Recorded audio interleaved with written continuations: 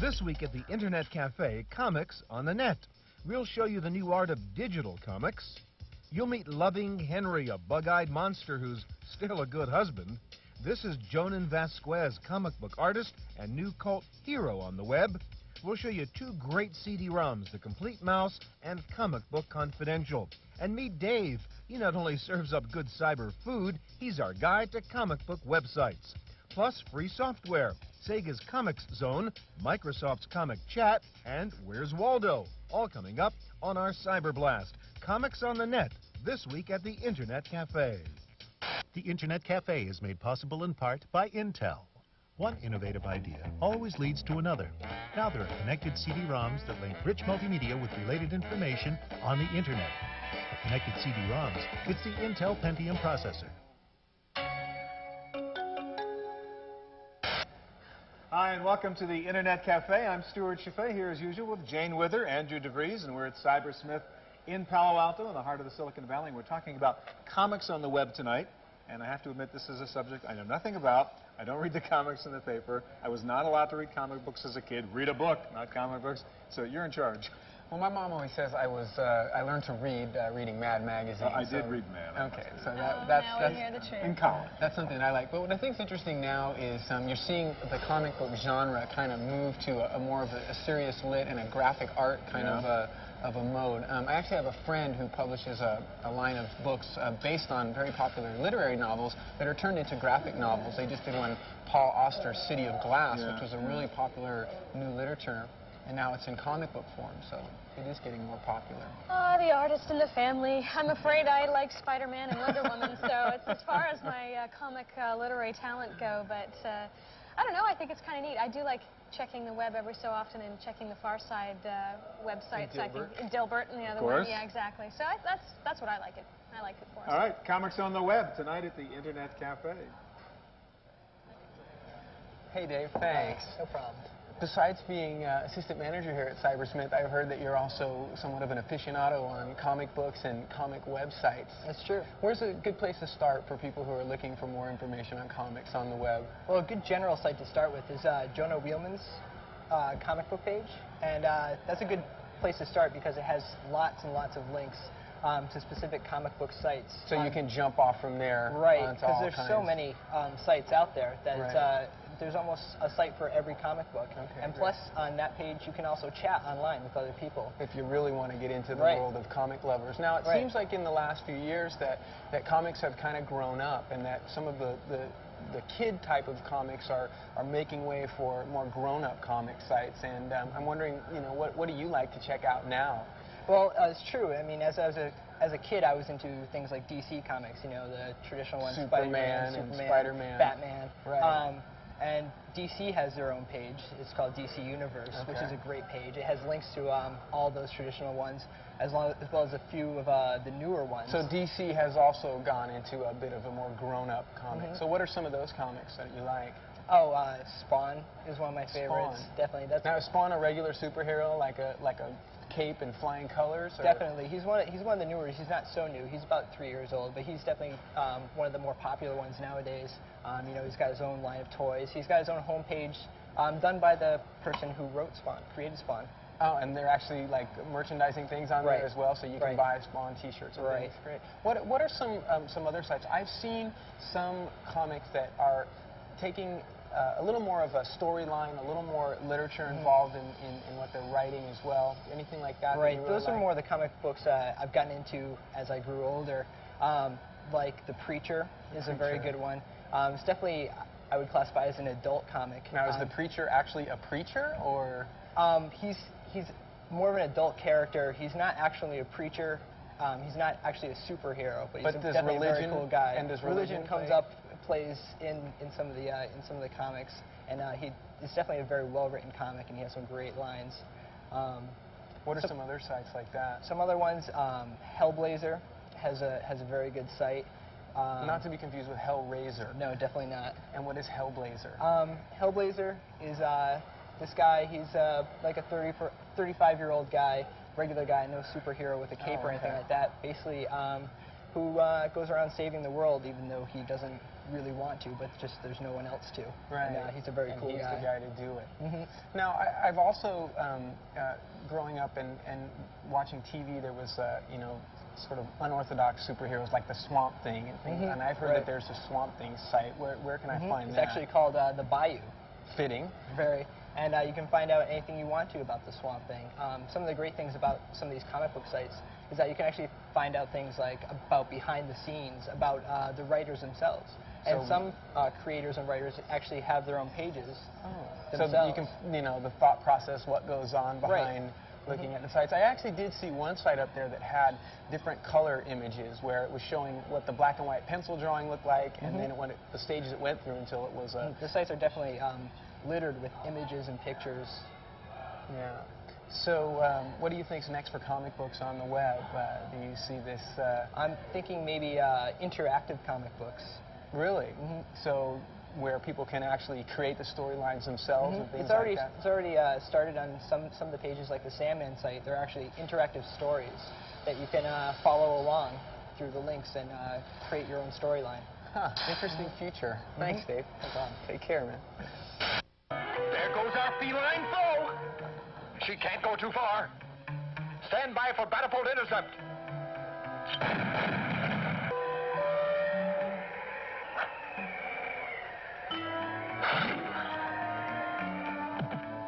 Holy wolf hangers! If we wiggle a finger, it's Fallsville. Alex, I got to tell you, I just love the stuff you guys are doing. This is what you're calling digital comic books. You've really created a whole new category, something between a comic book and a TV cartoon. Just explain the concept of what you're trying to do with a digital comic book. Well, we're trying to make the tick or whoever be able to jump off the page, your computer, or jump off of your computer screen. We want our products to come to life. Kind of like the television show, but it's a computer, so you can click on certain things. You can go backwards and forwards. You can make the hot spots. Well, jump off the page was a good mistake you made, because that's really the experience. You think you're kind of reading a comic book. It looks like a comic book, right? But the darn thing is alive. I mean, let's talk about the tick for a minute. I mean, explain these things you can do with the digital tick that you can't do with certainly with a TV show or with a comic book. Well, we think that it probably adds a lot to the humor value of the tick. I mean, that's one of the strongest things about that title and that character. And so with interactive, we could do crazy hot spots. You know, and he does funny things, or Arthur. But I mean, does the simple stuff is you can click on a panel and something happens. I mean, it becomes animated. Every panel is interactive somehow. If it doesn't go straight to the television show, which is we call the full motion animation, it'll go to the hot spots or action graphics or something there. So every panel, yes, has interactive. And explain what you mean by hot spot. A hot spot is like morphing, where you click on something and it changes or stuff happens. And it's really great because, I mean, sometimes people think comic books are kind of dumb for kids in a way, but this is really, I mean, you explore, you discover stuff in here. I mean, you really get inside it. You don't just sort of sit back there and look at pictures. There's some folders, too, with, like, added plot clues, all kinds of neat stuff. You can go backwards and forwards. There's an autoplay. You can either turn it on or off. All right, so you're doing this with the Tick, and you're doing it with DC Comics characters, right? With Superman, Batman, all those guys. Same idea. Now, you're taking the basic original animation and then just adding stuff to it? Sort of. We cut it up, we lay out a storyboard, we actually make that television show back into a comic book, and then go from there, you know. But we have storyboarders. It's fun. We actually build a comic book. All right, now let's talk about Reflux, which is, I think, the first thing you guys did at Inverse, and that is really interesting. Explain again what you've done. What was the concept behind Reflux? Well, that was the world's first interactive comic book. We went to China, got the rights for some kung fu movies, and built art around those. And so it's set in the future. It's about a cyberpunk.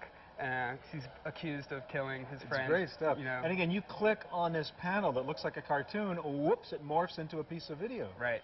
And that's one of the more fun things that we offer.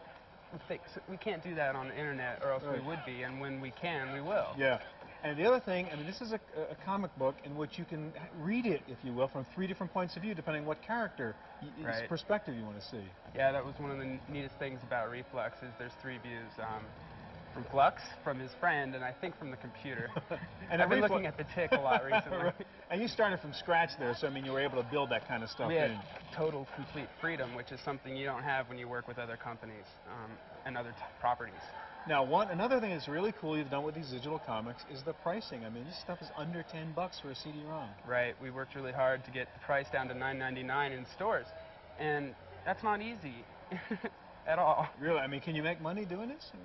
We're trying, especially, we're planning to sell a lot of them, so. Now, what's this going to do to traditional comic books? I mean, you look at an old-fashioned comic book, it's kind of boring compared to this stuff now. Well, yes, but Are you there's going to so put them many... out of business? No, I don't think so. The comic books have been around since 1939's Superman, and I don't think they're going to disappear. I think we're just going to be another option. If you have a computer and you like comics, check this out. All right, well, let's go check out Tick and then Reflux here. Excellent, thanks. Pretty sweet, eh? What are you doing? Regulate your brain. Now. There will be plenty of time for brain eating after we conquer Earth.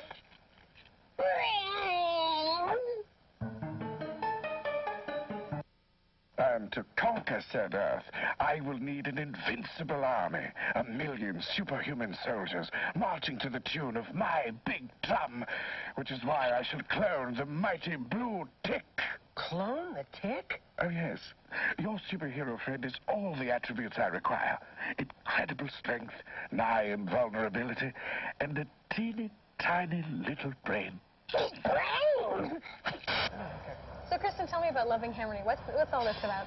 Loving Henry is a comic book that builds on the premise of 50s monster movies, where the housewife, the June Cleaver type, realizes that her husband is an alien from outer space, and she freaks out or whatever, but in this case she decides, so he's from outer space. He's a good provider, you know. He loves me. What can I say? It's a right. Now, why did you decide to put it on the internet? Because it would be fun, and because I hadn't seen a digital comic done elegantly enough yet, so I wanted to do it. So how did you do it differently? Most digital comic books have just taken the comic book metaphor, which is space equals time. The further you are to the bottom right, the later it is in time. And sort of the process of going across the... Okay. And they've just taken that and put it on the computer. So scanned it right in, flat. Without trying to adapt the metaphor to the medium. So I did cyberspace equals time. If you're looking at this panel, it's now, the next panel is later. So you just click it and it shows you the next panel rather than having the square. So that's kind of an interesting concept. Are there some other comic books that have taken that a step farther? Are there any other implementations? There's another comic called Brainbox Comics, which is similar to what I do, but rather than the one story with Loving Henry, you download a player called Brainbox. So you can't play it on the internet. You download the player, and then you download different stories that you plug into the player, like putting a video cassette in your video cassette recorder, and you go through them. So I can actually download a sequence of stories. Yes. It wasn't just one story at all. So that's kind of interesting. What do you think? How do you think the internet or the World Wide Web, how is it impacting building comic books, for example? The internet is mostly marketing right now. Okay. Like in the case of Dilbert, a very popular comic strip, he gets several million visitors a week read his strip on the web, and then they go and buy the books and they go and read the newspaper. So it doesn't completely satisfy the need for the comic. You have to go and buy the books and get more. No, I think an important element of consumerism is the act of possessing something physical. So even if you see it on the web, even if you read it in its entirety and you like it, you want to go own it. Right. And that's worked the same way for me. People read the comic and say, I want to own that, and they go buy my magazine. So it takes it a little step further. Yeah. So now I guess from my perspective, with the CD-ROMs and video games and all of those types of things, it almost seems to me that the person I perceive to be the big comic book reader is a guy, a 12-year-old or a 13-year-old that's reading either Mad Magazine or Superman comics or what have you. And it seems that now I can have a video game and I can play, put the headset on and play the video games and shoot them down and get that whole experience that way. Do you think that that's going to replace the need for comic books? Very much in the States, comic books have mostly been the Superman fantasy of beating up the bully and saving the girl, and video games are replacing them. In Japan, that's not the case. But in most of Europe and the States, it's the young boy power fantasy. So why do you think Japan is different? Japan, their language is ideogrammatic rather than phonetic. So their characters in their written language represent ideas rather than sounds. So the language of comics is almost identical to their written language. So it's a complementary visual medium. So comics are popular with adults in Japan, and they're not just stories, they're college textbooks, and they're newspapers, and they're magazines, and they're read by everyone. So it's pretty integrated in the whole culture. I think, you know, from my perspective, one of the things about comic books is they're great learning tools, especially for young children, so that they can visually see these stories being told and they can start learning how to read and doing all those things. But this was a really great comic, and I hope that you're going to do a lot more. Thanks very much, Kristen. Thank you. On tonight's Cyber Blast, we're going to send you 3 really cool pieces of software. A demo version of Sega's Comics Zone game, Microsoft's Comic Chat, and a Where's Waldo game. This will be over 4 megabytes of data in the next 120 seconds. If you haven't seen these Cyber Blasts before, this is the actual computer data going through the TV signal and right into your computer. I'll explain a little bit later how you can set up your computer to receive the software. First of all, let's tell you what we're downloading to you right now. The file you see coming down now is Comic Zone from Sega. This is a cool game in which you battle the evil megalomaniac mutant Mortis inside the panels of a comic strip. You are Sketch, the good guy, and you have to defeat Mortis before he conquers the world. Next, we're sending you a demo of a new plugin for the Internet Explorer called Comic Chat. This is really cool. With the plugin, you type in text and conduct an online chat with someone else. Your words appear in a comic balloon associated with a cartoon character. Finally, we're sending you a Where's Waldo game for your computer. This is a demo version with the first 3 levels of the Where's Waldo CD-ROM game. Waldo's at the circus, and you've got to find him. It's a great game for kids. All 3 applications we're sending you total about 4.1 megabytes, and you're getting it all in under 2 minutes. Now, to download these files this fast, you do need a TV modem. If you don't have one, you can still get these files from our website.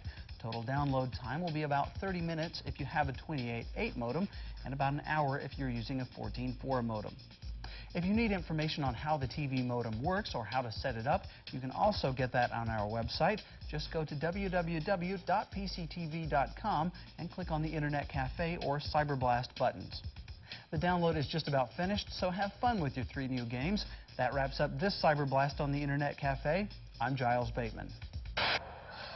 So we're here talking about comic books, and you've created a comic book that I think every parent would love their kid to be reading called Johnny the Homicidal Maniac. Where'd you come up with that title and the character Johnny? Basically, I started doing the character in high school. It's about 5 years ago. Basically, just something to do other than pay attention in class. So doodling in class. Doodling in class. And now, did you get caught ever by the teacher doing Johnny the Homicidal?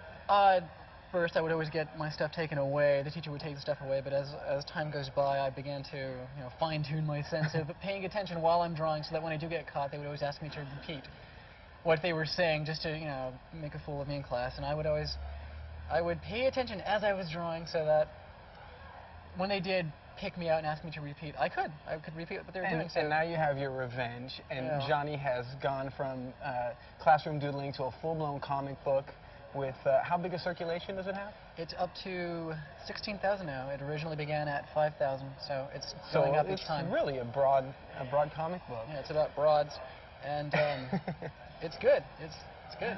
And now, because you've gotten some fame and people know about you, I know you've told me that there's sites out there on the web that are starting to pay homage to Johnny the Homicidal Maniac. And tell me what that feels like to you, to have people kind of praising you up on the web. Any sort of response it's flattering. It's nice to know that the people took time out of their days to basically devote something to my work. It's an interesting feeling. You showed me one of the sites, and to see people basically doing sort of literary criticism about a comic book, and especially a comic book that has a lot of violence and things in it. What's your feeling on that? Are they being accurate? Are they reading more into it, less into it? Well, the fact that they're capable of literary criticism, automatically makes me okay with them. Some people, a lot of the response I get is just people saying there ain't enough killing. Don't write to me. So they want more. Yeah. So there's pages that devote that much time in literary criticism, people reading things into it. It's interesting to see everyone's take on it. So people making biblical references. Yeah, you saw the one. not that I intend for any of this stuff to be taken this way, but it's interesting to see how it is taken and how misguided people really, really looking into it. Yeah. Now, the other thing is email. A lot of these sites have email links to your email and are sending you. What kind of stuff are you getting? All just sex offers. Perfect. But yeah, that and just generally kind response, just people saying that I like your book, and I do get things that go beyond the realm of creepiness. Right, because I was going to say your book has a lot of references to violence and some creepy stuff. I mean, there's murders and things like that. So what's your feeling? Well, I do get people just saying, no one ever writing said that I killed someone for you, but people saying I wish I were more like your character and that I could kill without getting caught and stuff like that. Does that scare you? I'm sure most of these people are just kidding, but the ones that really get to you are the ones that are talking about how depressed they are, how they considered suicide and stuff like that. Do you get worried, feel responsible that possibly you could influence somebody one way or another? No, I just get curious and say kill yourself, and I just watch the news to see if anyone blames my book for it. But I usually don't respond. Is there a disclaimer at the beginning of your book? I just say, stupid people, don't read this book. Otherwise, I'm not responsible for it. Most of the people that read my book usually intelligent enough to know that it's humor. It really is just humor. But there are people who do take it too seriously. And there are people who get tattoos all over their bodies. So. 1 minute, Lois. I want to get a magazine. Well, I'll go on up to the office. No, wait. I'm supposed to... Oh, don't worry, Clark. Mr. Mist couldn't possibly try anything in a crowded elevator. Wait! You passed my floor. Oh, no. Not you. Not again. Jane, what do you got there? Well, what I've got here is The Complete Mouse, which I don't know if you call the original book The Mouse, which was by Art Spiegelman. It was a story about the Holocaust, and it was actually his father's story of being a Holocaust survivor. And what Art did was create a comic book based upon the story of the Holocaust. And the CD-ROM actually is the comic book, but a whole bunch more. There's a lot of the original sketches and the process that he went through as he started to create this comic book. And there's a lot of video clips, interviews with his father and himself. And what I thought was the most interesting part of it was his commentary at the end. So he actually talks about the process of his creating the comic book, also some of his commentary on some of the critics of the book and their perspectives on it, and also the differences between the perspectives in Germany versus in England versus in the United States and Japan. So I found that actually made it much more real to me in understanding what that whole thing was about for him to create it. So fairly serious topic, but a really interesting concept in using the comic book medium for telling a very serious story. Yeah, we tend to think of comic books as the silly stuff and the Superman and the Tick and that kind of thing, but this is a very serious story. In fact, trying to deal with the seriousness of it by using, in a way, the lightness of comic book art. This is not quite as serious as what you talked about, obviously, but for anybody who's really serious about comic book art and cartoons as an art form, this is a great CD-ROM from Voyager called Comic Book Confidential. It's got a 90-minute film documentary on there on the history of comic book art. It's got bios on over 120 comic book artists. It's got Art Spiegelman in there. It's got William Gaines from Mad Magazine. It's got R. Crumb and some of his great stuff from the 60s. It's got more than 100 pages of great cartoon comic book art in here. So if you're really serious about comic book artistry, it's a wonderful CD-ROM. It's a lot of fun, a great thing from Voyager, so I would suggest it. What did we learn tonight about comic book art? Well, I thought it was really interesting to see an artist like Jonan Vasquez, who created a comic book and is an artist and had no real intention of being on the internet, and suddenly fan sites have sprung up everywhere. He's getting, hundreds of emails a week from people that he had no desire to reach out to. So even when you don't publish on the net, you end up on the net. It seems that way right now. There's nothing you can do about it. Actually, it's funny because Kristen was telling me the same thing. It was just sort of an accidental thing to get the website and start, doing some different things with the comic book, and her whole career just took off by doing that one action. It was pretty amazing. But what was interesting is that, in talking to her, the comic book on the web is certainly not a replacement for the comic book itself. Her message was it's a great place to advertise, but really, the people want to buy the books, ultimately. Well, more than that, sobering thought, comic book art is art and graphics, and the web is still slow, and you're not going to see a lot of rich, colorful art on the web. What I really like, though, in terms of really wanting to buy the piece of paper, the guy I talked to from Inverse Inc., his digital comic book idea is really cool. I mean, you can't do that on a piece of paper. This is really using the technology, not the web, but multimedia, and a CD-ROM in this case, to just open up this whole experience of comic book art. I thought it was really cool. Although they do say that there may be some interactive comic books coming in the near future on the web as well. So. Well, it's all coming in the future. Right. Anything's possible. We'll see you next week here at the Internet Cafe. The Internet Cafe is made possible in part by Intel. One innovative idea always leads to another. Now there are connected CD-ROMs that link rich multimedia with related information on the Internet. For connected CD-ROMs, it's the Intel Pentium processor. Videotapes of the Internet Cafe are available for $24.95 each.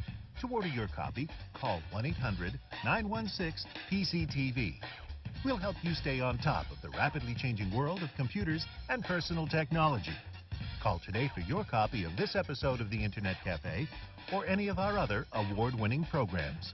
When ordering, please ask for tapes by show number and title. That's 1-800-916-PCTV.